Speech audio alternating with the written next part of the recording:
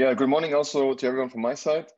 Happy to host you for the second monthly startup pitch of 2021 for February. I will also just like 2 minutes about BlockRocket and what we do, and then I will quickly explain the agenda today and introduce you to the startups and to the jury. So yeah, quickly about us. So we are BlockRocket. We are an early stage startup accelerator for blockchain startups, mostly active in the German ecosystem. So what we do is we invest up to 150,000 euros in startups. So we focus on pre-seed and seed startups. So valuations usually ranging from 1 to 5 million. And we offer a program to start as well, like in terms of matchmaking, help them with marketing, business development, also get a bit quick and dirty, especially in the first days, as we have worked with a lot of startups in the early days and have a lot of learnings from that. Our program exists since roughly 2 years, but we have grown quite quickly since then. So we have more than 150 applications, more than 50 startups on our shortlist. We have invested more into 5 startups within the last 6 months. As I said, ticket sizes usually are around 150,000 euros. We're in contact with the biggest VCs that are in context of blockchain, in Germany at least, and acquired numerous partnerships. Quick overview of the partners or companies that we're talking to. So it's ranging from blockchain infrastructure providers to tech legal consultancies, investors, VCs, corporates, etc. So we're quite in a nice position for blockchain enthusiasts or any company that's related to blockchain to do matchmaking and make introductions. We have a multi-stage application process. So it takes roughly 4 to 6 weeks to go from point A to point F. And within that time frame with different touch points, we decide if we invest into a startup or not. This application process is like roughly divided into 2 different categories. So something that we call shortlist. So it's basically all the startups that are in a closer selection or startups that we are eyeballing more intensively over the course of a few weeks. And we have a program, so startups that we invest in and startups are part of a program. And at this point, we have 7 startups to be precise, a part of the program. 5 of them we also invested ourselves. So that's a very quick overview. That's me and my team. So if you are interested, so if you're a startup, if you know the next big thing in terms of blockchain, or you know some friends of yours are still sitting in the garage with a good idea, then feel free to point them towards us. It's highly appreciated. Otherwise, if you're a corporate, a bank, a VC, and you're just interested into blockchain, more to get in touch with what's the newest blockchain projects, then also feel free to reach out to us. We're always happy to talk and happy to collaborate. Okay, so far so good from my side. So quickly about the agenda today. So we have 4 startups, 4 blockchain startups, all early stage. They have 5 to 6 minutes for pitching each. And we invited a jury of 3 jury members from VCs. That will lead a Q&A section with each startup for around 6 to 7 minutes. And when the whole event is finished, at the very end, we do like a small voting. So basically something that we call like a monthly favorite. And the jury is going to vote. And the audience is also going to vote with a live function, like a poll function through Zoom. And we make a 50-50 division in the end. So 50% of the vote is from the audience, 50% is from the jury. And then we announce who was the monthly favorite for the event today.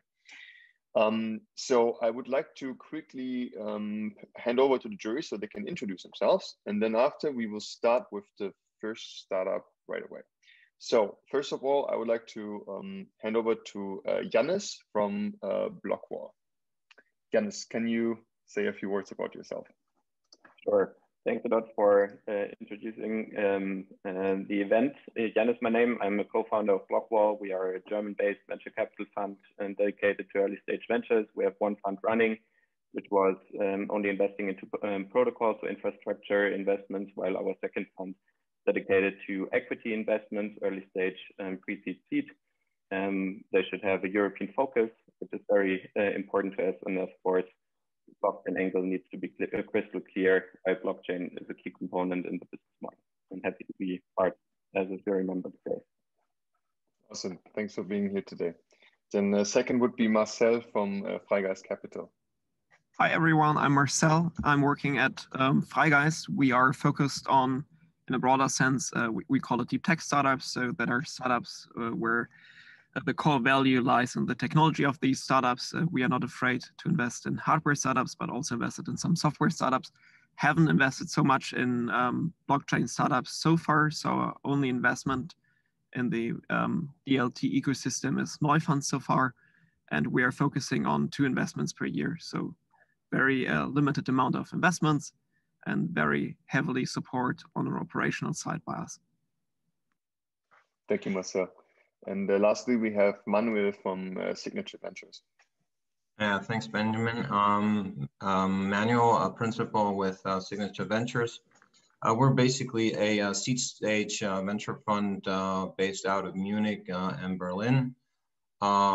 We invest in projects and also startups that build on top of public blockchains and protocols. And so far, we've made 5 investments across the global blockchain ecosystem.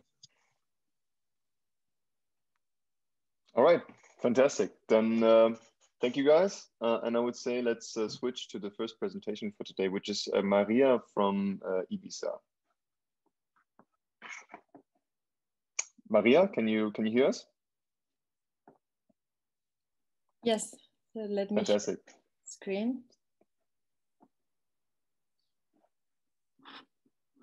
Can you see my screen? Yes, screen sharing works. Okay, so let's start.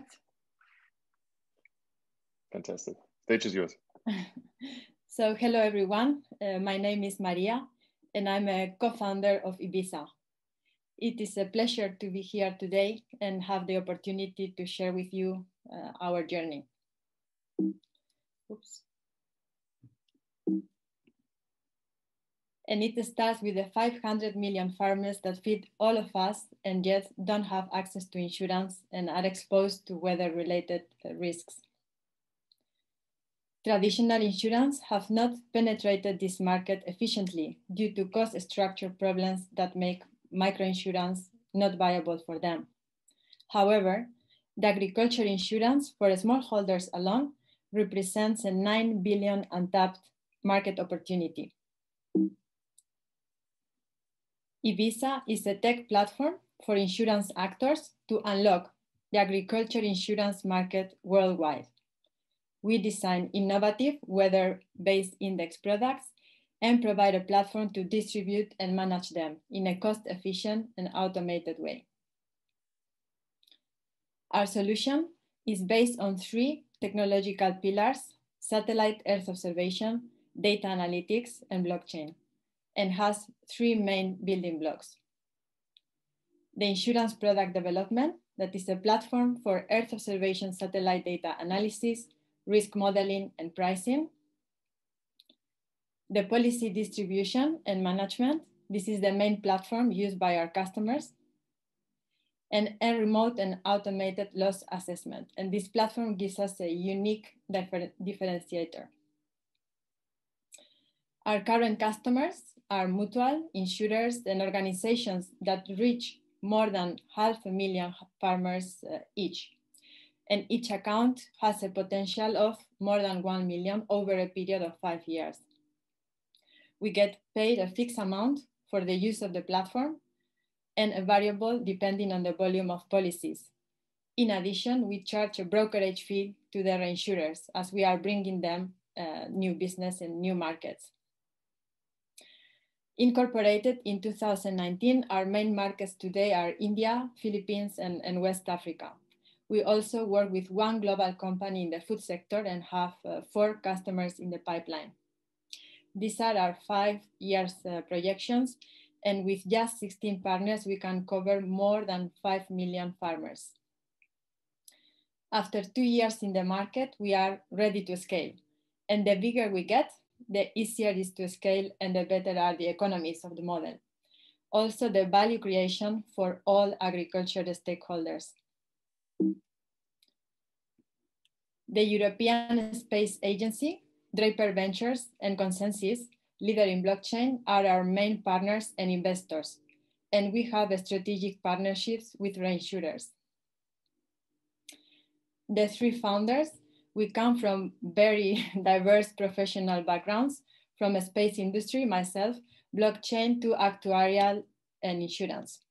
We embark in this journey because of this combined experience and execution capabilities to bring profitable solutions to these untapped markets and eventually contribute to change the world into a better place. My family is deeply rooted in agriculture. Annette has been her entire career in agriculture insurance, and Jean-Baptiste is an actuary passionate about building the future of insurance using disruptive technologies efficiently. And our motto is simple and efficient. We are the missing link in the market to enable value creation for farmers, insurance actors, global companies, and financial institutions. And please get in touch if you want to know more about us. Thank you very much. All right, that was even below 5 minutes. Yeah, thanks a lot. Yeah, let's directly head to the questions. Do you have some questions, guys? Yeah, maybe I start with a very general question. Yeah. Could you maybe outline once again what are the current obstacles in ensuring these farmers? How is it? Probably currently it's not solved at all.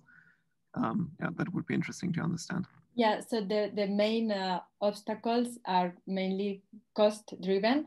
So there are three main costs: cost of administration, so back office; cost of distributing, so from the insurer to the farmer, all this chain; and finally the cost of loss assessment.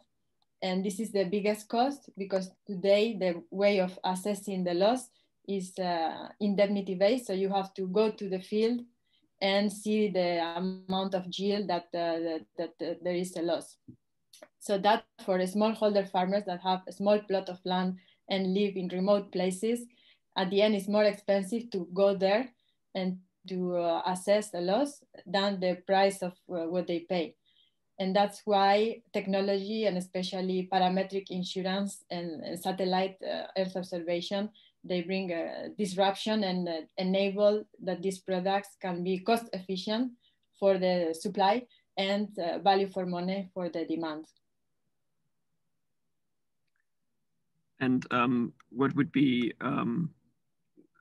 like a rough estimate of what farmers are willing or could even pay? Like I imagine the farmers, especially in the rural areas of developing countries, probably have no spare money at all. So there is a global average of what the microinsurance for agriculture is based on acquisition power, and this is between $15 and $20 per year. Okay. And also this having access to insurance also gives access to credit, and because there is a collateral to let's say de-risk these farmers. So the access to insurance is giving also access to other financial services and other services. May I ask why? So I understand you have a space tech angle by providing Copernicus and Galileo systems within your platform, right? At the same time, I'm lacking to understand where the blockchain component is providing a certain level of trust that is required by the participants in the value chain. So could you please elaborate a bit more on the pain points faced by the farmers and the insurers on why blockchain is a key and critical component to it? So blockchain today, I mean, based on the adoption and countries, is not a critical aspect in the value chain of the farmer, let's say. It's not exposed to the farmer. We use the blockchain today for other things. So the first one is our loss assessment. In our loss assessment, we have the automated assessment based on the satellite data. And we have a second step validation because sometimes this data is optical data. So it's, when there is so cloudy conditions, the quality of data is less good.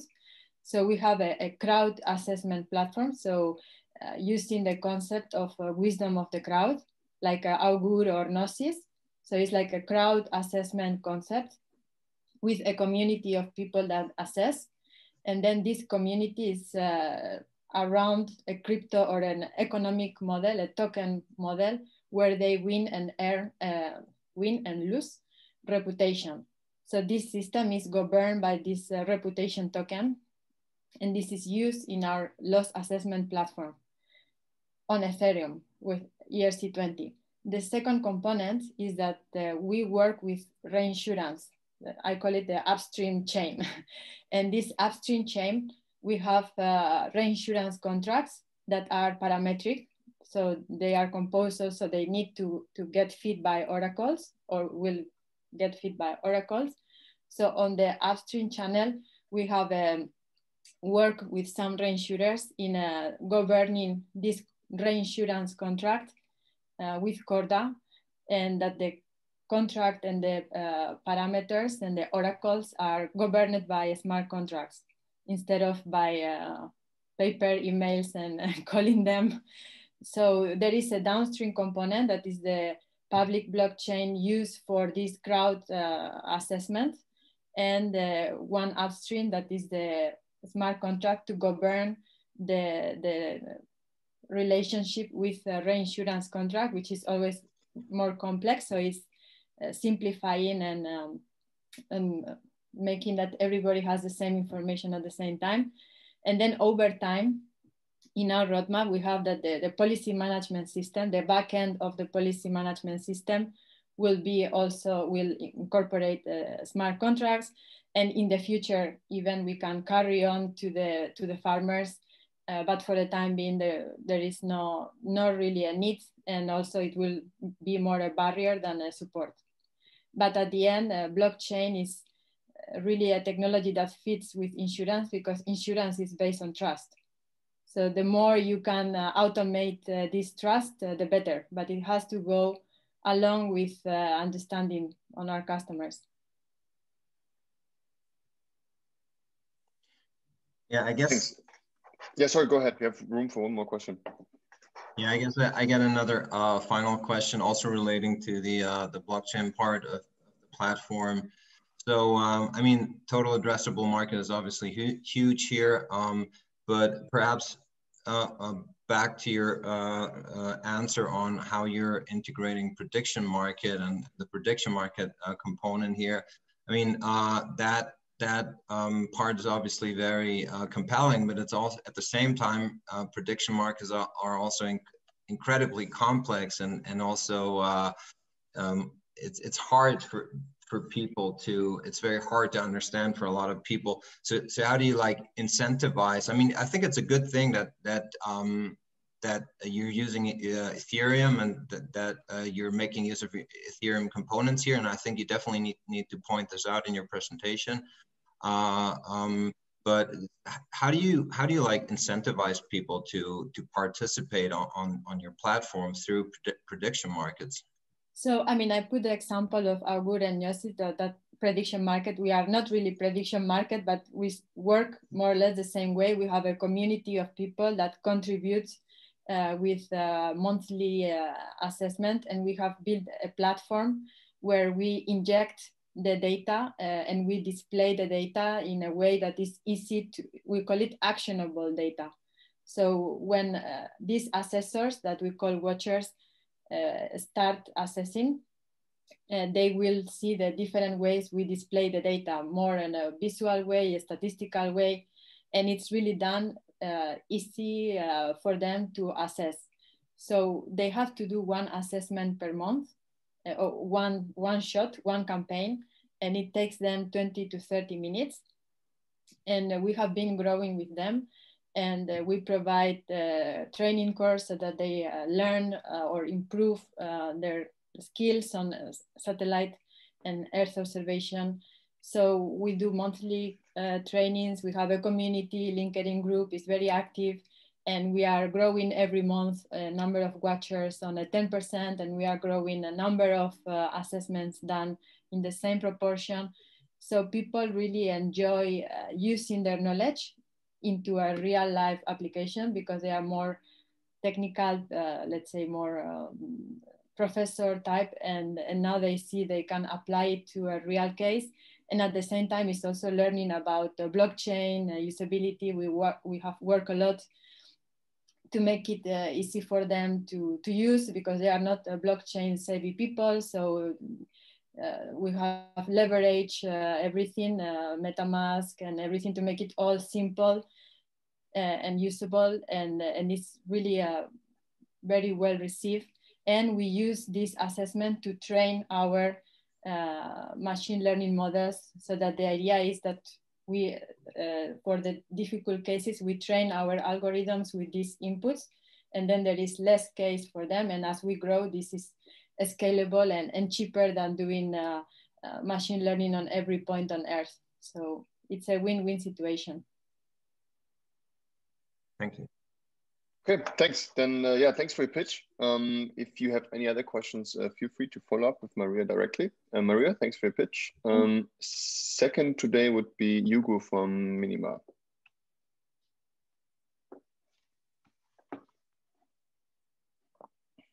Hugo, can you hear us? Yes, I can. 1 second. Just get my presentation up.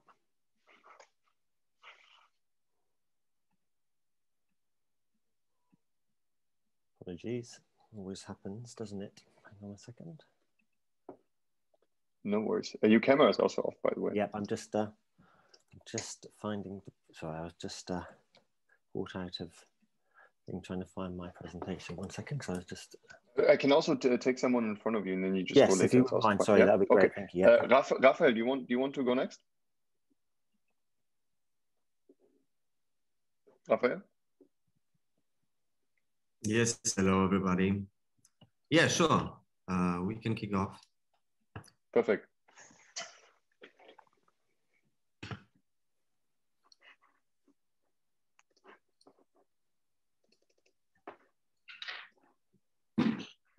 So, thank you for being invited here and have a pitch. I'm going to show you today DoxyChain. Become a digital hero while working on documents with your team as easy as never before, and everything backed by blockchain. So who is creating this? We have a team of young next generation developers from the Warsaw University. The project is based in Poland. So we have Gabriel Dymowski, our CEO. He's 25, under 25 Forbes listed, coming from the Warsaw Stock Exchange. We have our mastermind, Piotr Żelazko, who is responsible for the deep code and creating this with his know-how from building decentralized exchanges and also collaborating with corporates like Bosch. We have myself as a venture builder here from Berlin. And we also have our great business angel, Jacek Bajorek, who represents one of the most precious law firms in Poland, in Krakow, responsible for many IPOs, but also dealing with a lot of government relations and cities. And we have 15 other amazing talents in sales, in development, also in marketing, who already like with us in the team in our office in Warsaw and creating this startup. So the problem we are going to solve is there is a huge lack of digital trust out there. So please, ask yourself, what was the last time where you were forced to do something very precious, important for you, remotely? You could not meet the people, you needed to negotiate a contract, you needed to get a certificate, a last will, whatever. So all of that, millions of people had that now in the last months. So we are going to solve this pain. How? We set up the new normal for document workflows.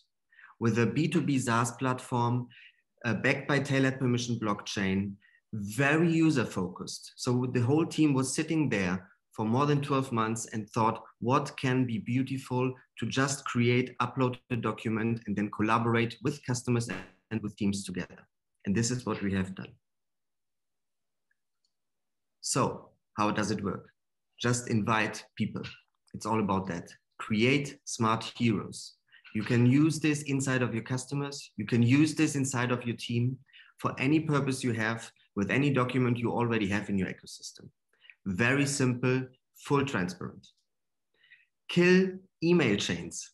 DoxyChain is killing email chains. We thought, like, what can we really optimize in everyday's work? So stop asking for copies, for resends, just see very transparent all the people you invited. You see exactly who is working on a document, in which status he is. It's super transparent, it's super beautiful, and it saves a lot of time for yourself. So what's the next thing? Choose amazing workflows. So we created just the workflows which everybody of us has at home or in his office or on the way. But stay compliant. It's everything put into a smartphone or into a smaller basic application, but it's still compliant. We stick to EEDS directives from the European Union. We stick to PSD2 and to durable medium. You can create standards or you can just use your standards you have. You're completely free to do this. So again, just the 3 key features: create smart heroes, invite people, work with them, transparent, kill all the side hustles, just focus on the business, and then stay compliant with lawyers, with notaries. You can use it for everybody. So these are the trusted partners we have already. We are already live. Oracle is pushing us to the next level for corporate business. Wolters Kluwer is our affiliate sales partner. So next month, they're launching our product on their webpage and then reselling it across Europe. And we have many others who are already using our MVP because we are live since last summer, June.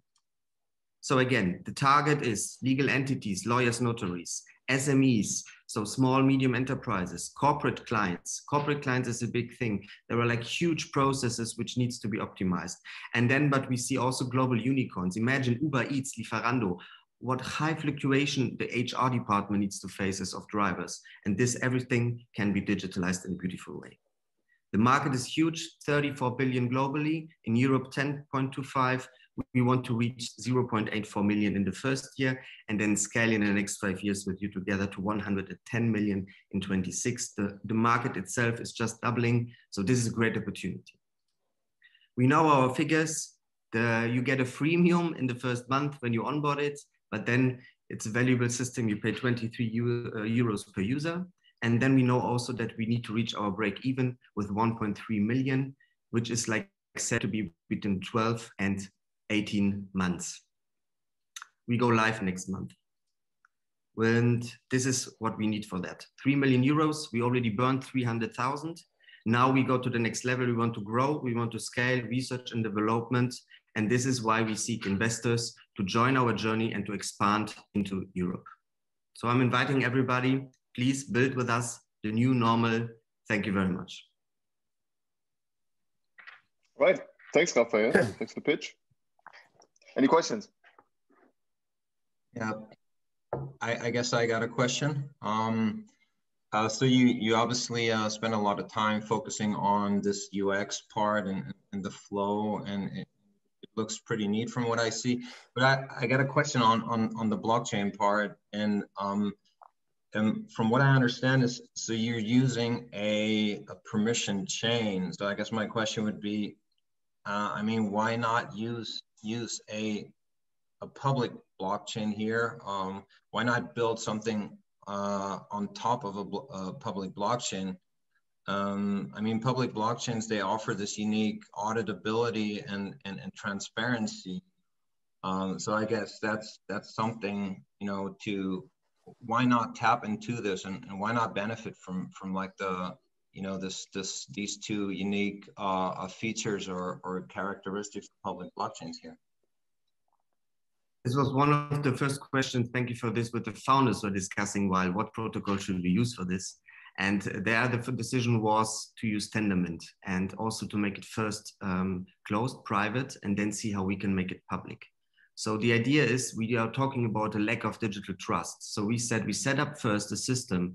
We are using blockchain. Why blockchain? For hashing the signatures and hashing the changes in the documents, just what is really needed, like as a new technical standard as never before.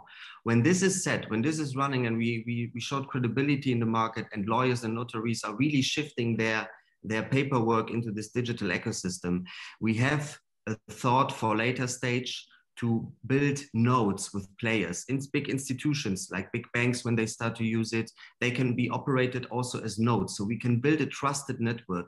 And once we have this level reached, because we see that there's a little bit of market education as well with the compliance departments at the corporates. Once this level is reached, we are open to open the network to go into public. based with trusted partners and creating nodes of value. This is like long term. Yeah, we talk about like I think 2 to 5 years from now. I understood your product as being DocuSign just using DLT. Is that correct? And how do you distinguish yourself from DocuSign? I mean, that is already as easy as it can get, in my view. Right. Nice. Also a very important question. DocuSign is a beautiful tool to signature, to sign something, but it gives not a workflow. So when you receive something from DocuSign, you get an email and then you are invited to sign something, and then you have something like that. We have a completely different approach. This is a platform. So as a lawyer, I can use this, I can white label this, and then I create digital heroes. I'm inviting people to work on it, to negotiate it.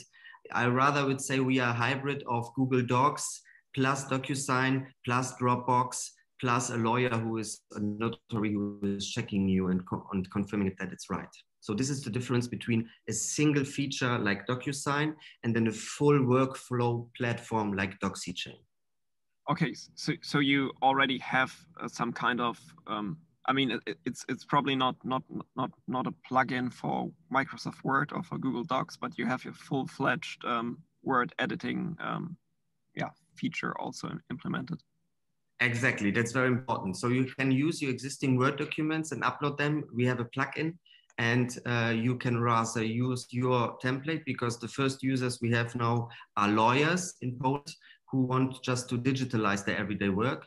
And then we have some templates where you can just create a durable medium. There are some EU regulations. If you want to send something to the court or you want to sign your last will, then you can just use our templates based on durable medium. Yeah. So both works, own documents or standardized features. So understanding what you've just said, that your key differentiators from HelloSign or DocuSign, who usually could also integrate blockchain and might also offer document workflow solutions in the future. What else are the key pain points of corporate clients at the moment? I mean, based on my knowledge at least, one key reason for not using DocuSign at the moment is that they don't want to have the documents stored on the cloud. So how do you tackle that? Right. So indeed, this is the standard pitch, because all the corporates, they are now integrating DocuSign or Adobe Sign or any other system which is out there. So the pitch is very simple. We have two, we have talks to companies like Uber Eats and Lieferando. They already implemented something like DocuSign, but still they need to have manual processes, and the people who are like signing it, it's like still a hassle in terms of like a lot of side steps next to it. So with our use case, they are onboarding this. They're the user, for example, who wants to sign an HR contract, a new employee onboarded, is also receiving a message, and then he can just store it and he can sign it and also negotiate it. I think the negotiation part is quite critical, because you are going in there, and as you see here in the middle, you can see the status of the persons, what they actually do. You can assign roles. And this is like the strong additional USP which we present and we then implement against DocuSign or just single of point signature solutions. You create, we call it create smart digital heroes. And a hero is like a person who is amazing, and once people are here on the system, they stick to it, and then they started to use it as a new normal, as a new standard.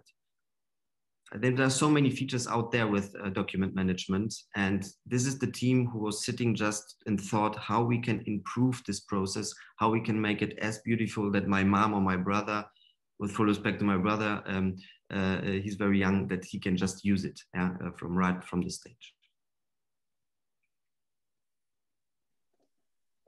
All right, thanks. Then yeah, we have room for one more question. Otherwise, I would switch to the next startup. Thank you, Raphael. Thanks, Andre. Thank you. Yeah, the next one, Hugo. Shall we try another time? Yes. Apologies for that. Thank you for that. No worries. Cool. Let me share my screen.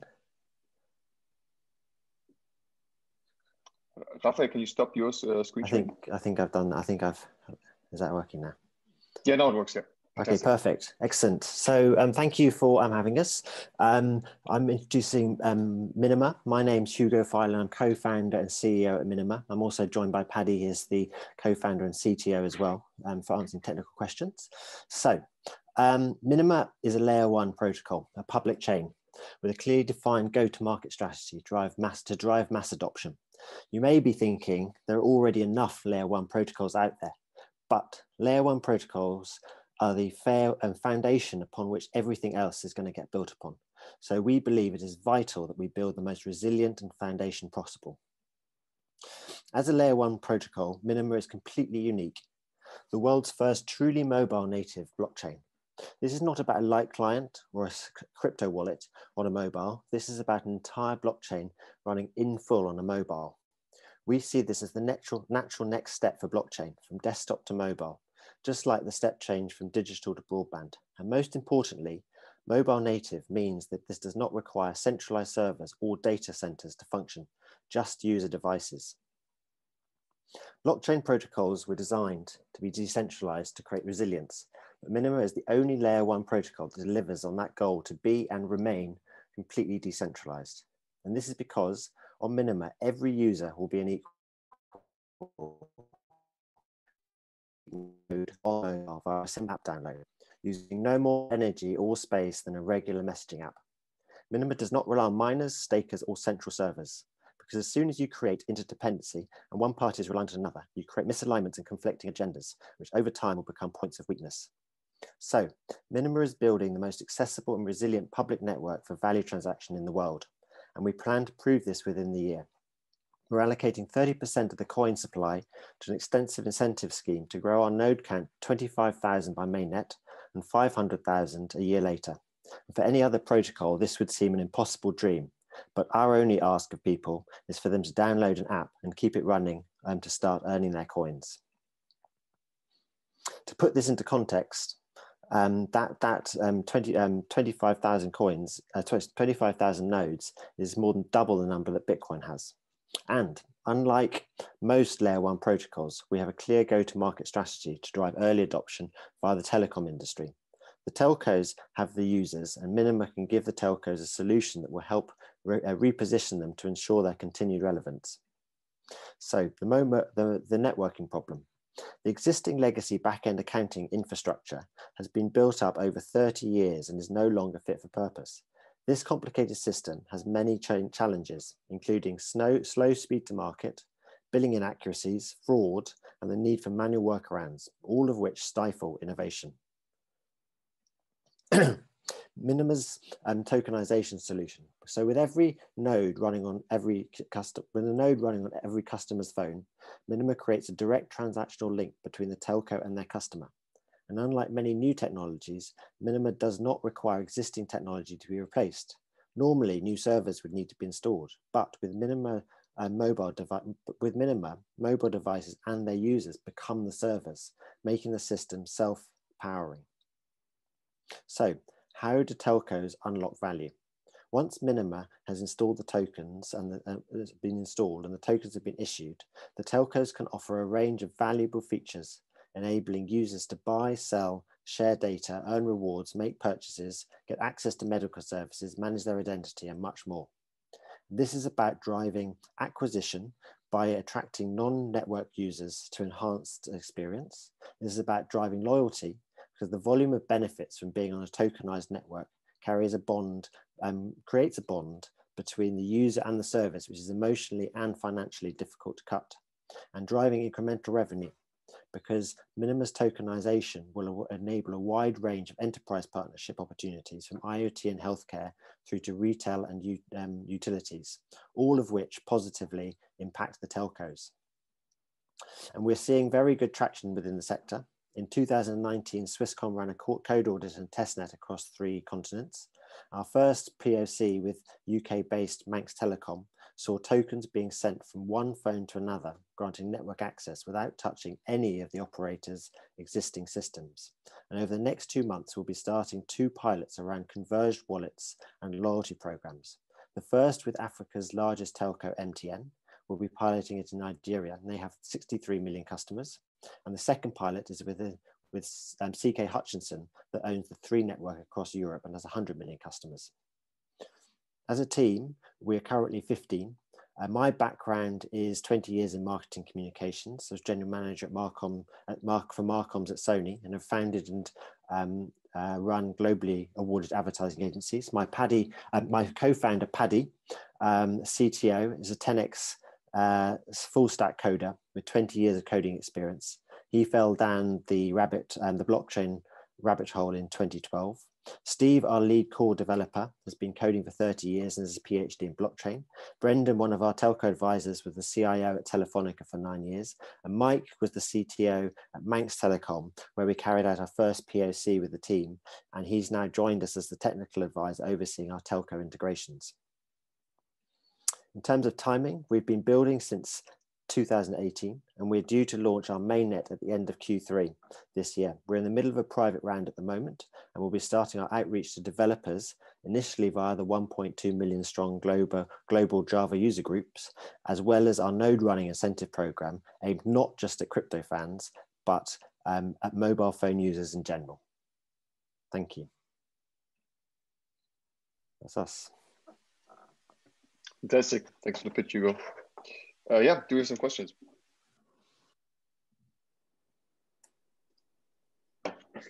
Did I get it right that the entire blockchain is stored on every single device? How do you calculate device storage capacities and the data that needs to be stored on the device on every user's phone in the long run? Yeah. Paddy, do you want to go to that? Yes, why don't I chip in there? Hi there. Yeah, Minima uses an innovative system. So instead of storing the massive 500 gigabyte database that Bitcoin has, or the 4 terabyte database that Ethereum has, this is clearly not going to work on a mobile phone. We use a proof DB, a proof database, which runs on MMR technology. What this means is that I look after my coins and you look after yours. And then when I send my transaction, I add a proof to that transaction that allows everybody on the network to check the validity of those coins. The only thing everybody on the network has to store is the root of a kernel of information, a root of the entire tree, and all the users look after their own coins. What's really nice about this is that it's lossless. So we have exactly the same amount of information as if everybody was storing everything. But actually everybody only has to store, frankly, infinitesimally small amount of data compared to everybody storing everything. And this has meant that we basically have a database size of about 10 megabytes. And that doesn't grow because you only look after your coins and you present the proof at point of sale when you send the transaction. And it's working really nicely, very efficient.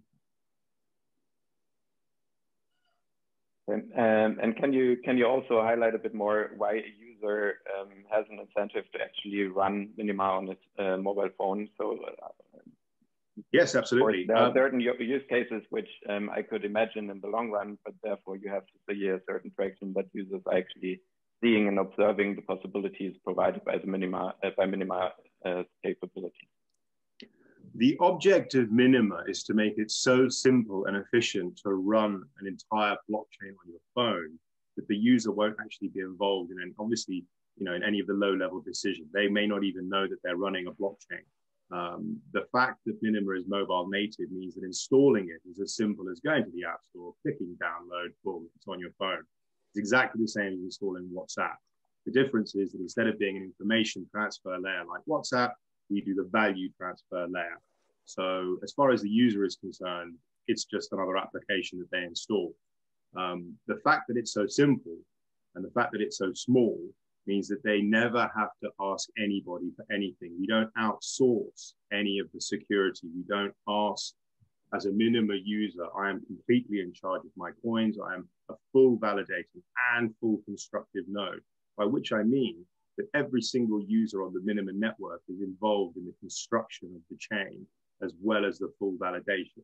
I completely agree that this is way beyond the technical capacity of 99.999% of users, but they don't need to know that. What matters is that they can install this application simply and that they can use it to do all the lovely things that we know you can do on blockchain. So value transfer, tokens, smart contracts, DEX, et cetera, et cetera. All of this is just derivative stuff that pops out. And especially now that the telcos are getting interested and they're using it for tokenizing different aspects of their network. So you have a megabyte of data, you have some SMS, you have airtime. The user doesn't even really know that that is happening. The reason it's so good is because it's so efficient in comparison to the old legacy systems that the telcos can offer a better service cheaper. So the user will naturally say, okay, I can use the old system that costs me 10 pence a minute, or I can use the new system which costs me 8 cents a minute. They're going to use the cheaper system. Yeah? So it doesn't actually matter whether the user knows that they're using a blockchain system or not. The point is it will be far more efficient than the current system. And clearly there's all the other nice things that you can do that we all use on Ethereum and Bitcoin, et cetera, and you get full access to that as well. So why wouldn't you?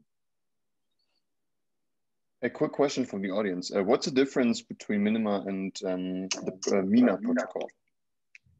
Yes, that's a good question. The Coda, which is now called Minima protocol, is actually the same as the old system. So I call them miner-centric. There are still miners in Minima. And what they do is they create these very small zero-knowledge recursive proofs that they give to a user to prove the state of the chain, which means that each user can actually validate the chain when they send them transactions. Minima is better than this because what Minima does is it allows the users themselves to be involved in the construction of the chain. And frankly, this is the most important bit. The security of a blockchain is only its ability to resist censorship attacks. This is only done by the miners. The only people who are involved in that part of the security, which is the only value proposition of a blockchain, are the miners. Running a full node is excellent, and you must obviously do that, in my opinion. But it plays no part in preventing censorship. I can't force a miner to add a transaction to a block. And this is the issue. In Minima, that is not an issue because every user is involved in the creation of the blocks. So this is the fundamental difference between Minima and Coda. There are other differences, such as the fact that Minima is complete, Minima is finished. It is a protocol at 1.0. And to achieve that, we have to be quantum secure, since in the next 10, 20 years, that is going to rear its head. Once humanity sets its mind on something, it achieves it. And so those computers are going to be available pretty soon. We see it already. Unfortunately, zero-knowledge proofs are not quantum secure. So in 10 or 20 years, that's really not going to work. You're going to have to switch to a different system, which is in the works, and that's fine. And we will be able to velvet fork that in at that stage. So there are fundamental technical differences, but the main one is a paradigm shift between the idea that most blockchains are run on a two-tier system where you have those who run the chain and those who use the chain. That's not going to work for me. I need to be part of the chain as an equal. Everybody on the Minima network runs exactly the same software in the same way with the same settings. We are all part of it. And this creates the most decentralized, hence the most resilient, hence the most censorship resistant blockchain in existence. Okay, thanks. We're a bit in time pressure. Emmanuel, do you still have a quick question or can we, otherwise we move on? I think my question has been answered. I wanted to ask something along the lines of security, but I think we got pretty much covered here. Okay, awesome. Yeah, then thanks, Patrick. Thanks, Hugo. And let's move to our last pitch for today, which is Aanchal from Spherium Labs.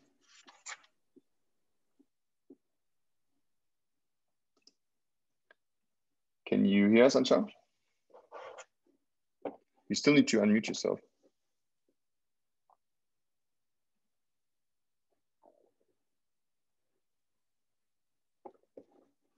Am I audible now? Yes. Okay. Yes, can see your presentation as well. Great. Fantastic.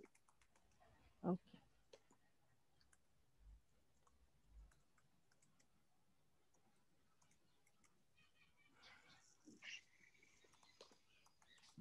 Okay. So, hi everyone, I'm Aanchal. I'm CIO and CSO of Spherium Finance.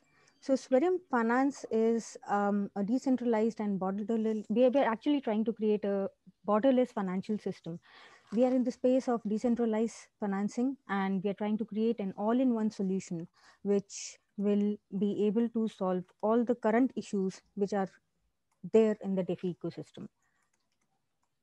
So whoever is there in the space of blockchain and is aware of the decentralized financing solutions, they must be aware that it is really decentralized finance has the capability to bring in huge changes in the way finance works right now. It's a revolutionary system because it's decentralized, it's permissionless, and it eliminates the needs of banks and financial institutions as middlemen.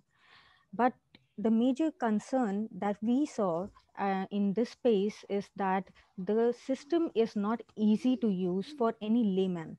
So if you see the current ecosystem, it's growing exponentially. It's a $1 trillion market right now. A total value logged as a few days back was 40 billion, and it is growing regularly. But when we still talk about the growth potential, the traditional financial ecosystem is still very huge.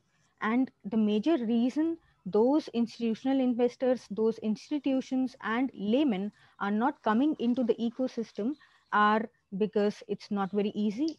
You can use a banking mobile app very easily, a banking internet banking very easily. You don't have to actually teach anyone how to use them. It's very easy to go and do a transaction, to send money, to receive money, to borrow, to lend. The system is streamlined. But current DeFi ecosystem, when we see the projects like Uniswap, or when we see Compound or Aave, it's not very simple. Very few people, a very small percentage of the whole population is able to actually utilize it. And the lack of KYC, or the lack of KYC or any kind of oversight in the ecosystem makes it all the more difficult for institutional players to use DeFi for their needs. So what we are trying to solve is that we want to unify the DeFi landscape. So we are creating one ecosystem where you'll have swap, lending, borrowing, staking, and wallet. So when we talk about wallet, it is going to be a mobile application which will not be an aggregator, just like or Frontier Wallet or any other aggregator, but it will be a complete ecosystem where our ecosystem will be there on mobile as well as web. We'll have a better rewarding mechanism so that traders as well as stakers are rewarded. As for, we are also building a cross-chain interoperable system. So we are what has not been mentioned in this slide, and which is very important to be mentioned, is that we are building Spherium Finance on Binance Smart Chain and Ethereum plus Polygon at the same time. And we are trying to build the ecosystem so it's in such a manner that it is highly scalable, it has very less gas fee, and it is multi-chain compatible. So we have in cross-chain interoperability, we have low gas fee and instant transactions. And these are the major things that we are trying to solve here. The ecosystem that we are trying to building has Hyperswap, Spherecomp with cross-chain interoperability and our Spherium wallet.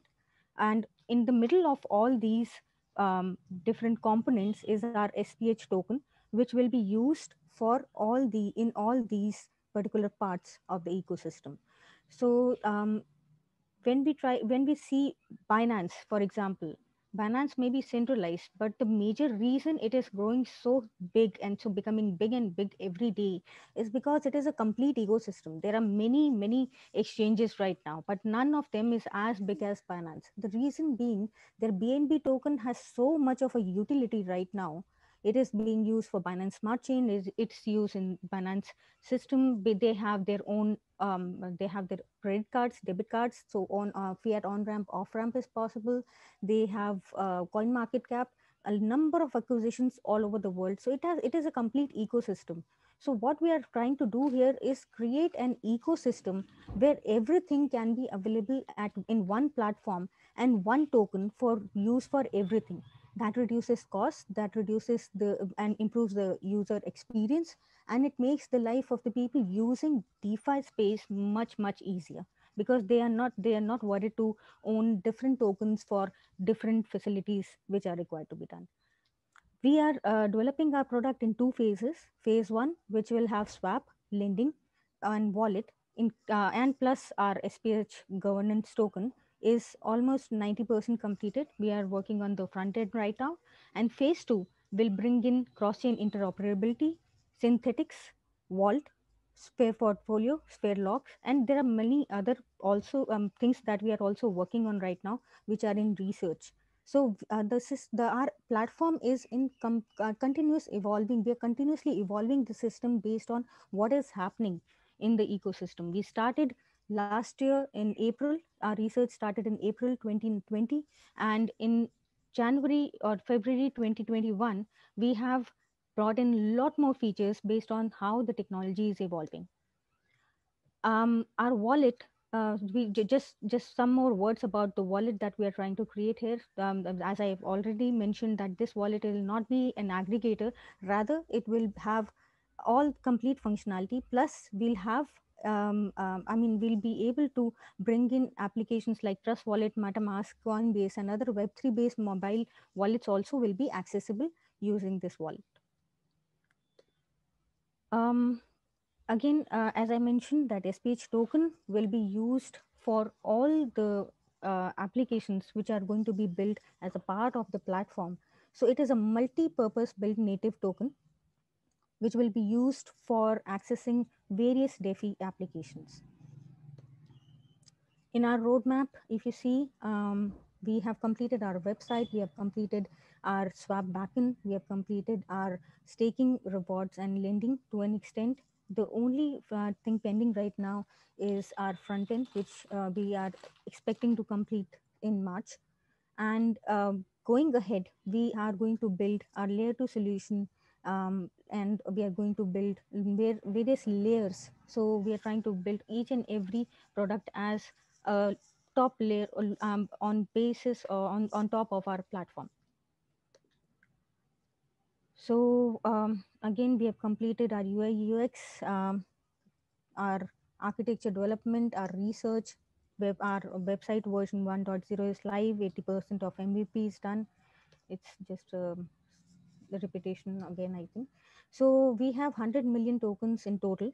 We have divided them into mostly. So we have kept most of the tokens for ecosystem development. So 24% of the total tokens will be used for ecosystem development, and 18% for liquidity rewards and protocol emissions. We have also kept about 15% of the tokens for marketing, legal, and admin expenses. And we have about 10% tokens for seed round and 16% for private sale. Public distribution, we have mentioned it here as 2%. Initially, it will be 1% which will be going out in public sale, and 1% will be the liquidity that we will add in the ecosystem. So if you see the current market, we don't have a complete ecosystem as a competitor. So we try to find out what are the various components which can be considered as our competitors. So Uniswap has a current valuation of, I think it is not even about 5 billion, it is reaching about 9 billion right now. Compound has 1.2 billion valuation. Frontier Wallet is also more than 500 million right now. So, and this is how these particular components are performing right now, being first to market, and they all have their own issues. Like Uniswap is very costly with the rising costs of Ethereum. Frontier Wallet is again an aggregator, and it does not have a system to generate revenue, I should say. Compound is very good, again, very high cost. And but when you compare it to Spherium, our seed sale valuation we have kept at 11 million. And at the time of token generation event, only 10% of the tokens will be out. So our valuation will be about 2.5 million at the time of token generation event. So if you see, we have kept ourselves very reasonably priced, very, very low price, so that the investors can get very good return on their investment. So these are some of the numbers that we have put in, that we have 10% or 10 million of our tokens available for seed round, 16 million for private sale, and 1 million for public sale rounds. The prices have been kept as 11 cents, 17 cents, and 25 cents respectively. So, and we have a longer vesting period for seed and private sale rounds. So it is not mentioned in this slide, but I would still like to explain on the vesting side of the things. So we have very long-term plans because the product is going to keep on evolving. We are trying to build a whole ecosystem in DeFi space. So we have a longest vesting for our foundation tokens, which is about 4.5 years. For team, it is more than 2 years. For private sale investors, the investing is about 1 year, and for seed sale investors, it is more than 1.5 year. So we want to get actually partners, not just investors, because as you know, in such a market, which we are in such a bull market, raising a few million is not difficult. What is important is that we really want to get partners who help us grow in the long run, because our focus is not just getting retail adoption, but also the untapped institutional adoption in the DeFi space. So there we really want to get in touch with organizations which can help with the partnerships and also reaching out to institutional investors. Then if we see the core team, it is our CEO is Mr. Alex Bernstein, and he is from Germany, and he's a Munich-based IT data security and startup business specialist and attorney. He has been in this space for quite long and has been involved in the space of DeFi and blockchain for at least last 3 years. Sash, who's our CEO, is a London-based investor advisor, and he has been in the DeFi space since 2014. He has been investing in multiple startups, and he has been in the space of finance for a very long time now. Myself, I'm CIO and CSO at Spherium Finance. I am a chartered accountant by qualification, so my expertise lies in IT space and in banking space, because I've worked in IT in one of the biggest IT service providers in India as a banking consultant. If we have our CTO, Care, he is a researcher. We're running a little bit short on time. I'm really sorry. Sure, sure. I think I think we'll just, this was actually the last slide only. So, okay, perfect. Yeah. Cool. Maybe can you again, because I think DeFi is also a very blockchain specific space. Not everyone is a blockchain expert in this room here today. Can you maybe quickly like sum up in 2 or 3 sentences again, like what's the punchline of, you know, the product you're building and what problem you're solving with it? I would say just in one sentence, we are, if you people here are aware of Binance or maybe the ecosystem, the blockchain ecosystem, Binance is one of the biggest players. So we are trying to build Binance of DeFi. So, but decentralized, of course. So Okay. our focus is to build an all-in-one solution, which is very low cost and highly scalable. All right. Thank you, Aanchal. Then, yeah, let's also a few minutes for questions for you, and then we sum everything up. So, any questions from the jury side so far? Yeah, I can go first. That's okay. So I got a question for Aanchal. I'm just trying to understand based on your presentation. So DeFi is this, you know, is in its 3rd or 4th year now, and I guess it's got all the cool and really well conceived and widely used battle tested features and a lot of dApps obviously and protocols and you know they're all out there, you know, what people call composability or money Legos and so my question is I guess is why not focus on just like one element or one of those DeFi subcategories and build like on top of what's already there. And then focus on just one thing because there's a lot of good stuff out there already. It just sounds like a lot of stuff, you know, it's that you're building it just sounds to me, it sounds like a lot of stuff. So yes. Yeah, actually, thanks for this question, Manuel. Actually, we have got this question from someone earlier also asked the same question, that why are we building so many things right now? So, see, the fact is that we already have Uniswap, we have SushiSwap, we have PancakeSwap, we have mini systems, or we have Compound Aave already in place. But when as a user, if you'll go and try to use them, it's not very easy. UI, UX and experience. If a person goes to a bank, they get all the facilities at one place. They don't have to go to one place for depositing their money or staking, and another place to buy something, and third place to lend or borrow money. It should be actually in one place. And when we talk about the aggregators, those aggregators are also working on one, just like this, the way that you asked, working on one particular pain point. Everyone is creating just one product, and if you create only one product, it is always going to be difficult for an average user to come in and use the platform. And second point is that when we talk about institutional adoption, institutions do not prefer to use Uniswap or any vault solutions which are available right now, because all of them are, people just create those protocols, and then there are some developers who are working on it. There is no one platform which is responsible for a lot of things, which is first of all doing KYC. DeFi people don't prefer to do KYC at all, and we might get a flag for bringing in that KYC element, but without KYC, we know we might get trouble into the platform might get into trouble at some point of time in future, when SEC or organizations or maybe regulators in different countries might start looking at things and what is happening in these spaces.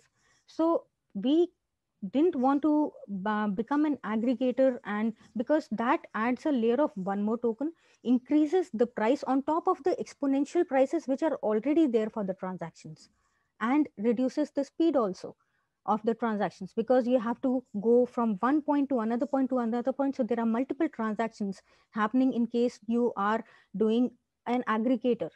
So we are trying to solve these major problems, that we want to be fast, we want to be cheap, and we want to have everything in one place.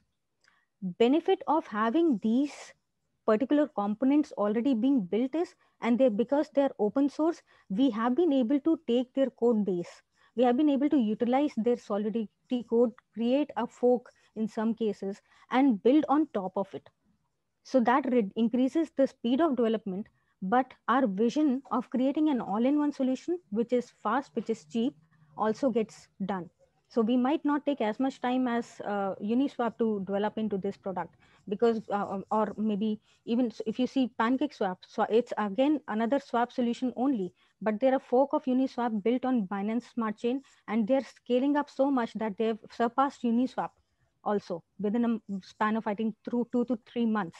So we are doing the same thing. We are trying to build another solution which is more comprehensive, moving from one point to another, like from lending, borrowing, staking to swap will not be difficult for people once they get a hang of it, of the platform, because they'll have everything at one place.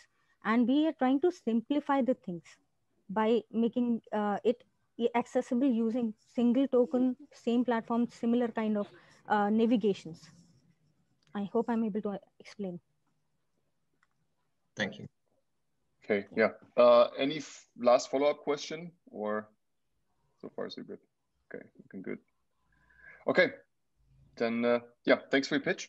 And let's take a minute quickly. So I would ask the jury, I sent you guys yesterday a link for evaluation sheet for today. So right now, please take your time to fill out. I saw Marcel already completed it. Thanks a lot. And at the same time, Jan, can you please activate the polling function for the audience?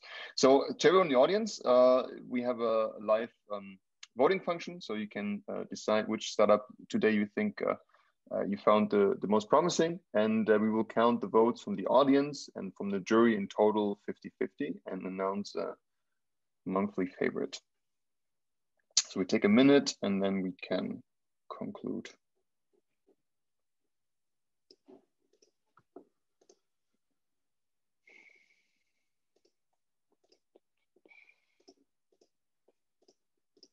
In the meantime, if you're already done and you still have some questions, then feel free to. Sagar, do you have questions from your side, maybe?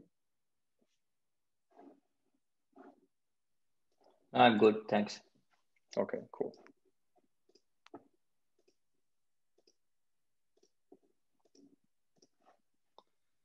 All right, audience vote is pretty clear. Then let's wait for one more jury member.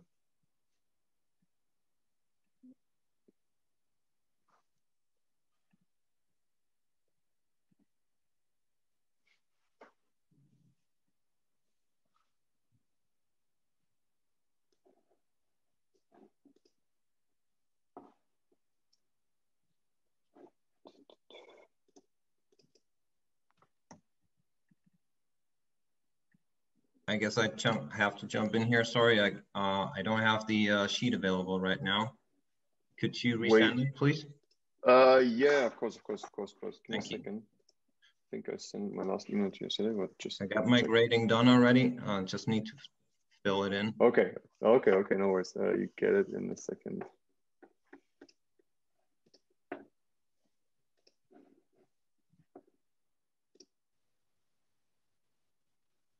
Yeah, I sent it out again to you right now to your email.